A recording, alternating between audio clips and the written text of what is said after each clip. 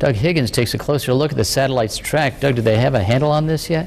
So far, we've got a good handle of where it is right now. That's easy to do. We're tracking it pretty good. But where it's going to land, that's the hard part. And the reason for that is we've got its motions going all the way around the Earth. We're tracking that easily. But when it's going to fall out of the atmosphere, or into the atmosphere, I should say, that's a little bit harder. Now, here's the current track, and right now it took us about an hour ago, and this was the satellite was located right here off of Africa. It continued to make its way north. Its current location is actually right here off of Alaska, and the track over the next few passes near North America will take it offshore and will continue to take it into the Pacific Ocean as it continues to make its way across the Earth. So the good news for us is I don't think it's going to be hitting anywhere near North America at this point in time, but where it exactly does fall, if it's going to be in the Pacific Ocean or possibly some areas in South America, still not sure. One thing I do know,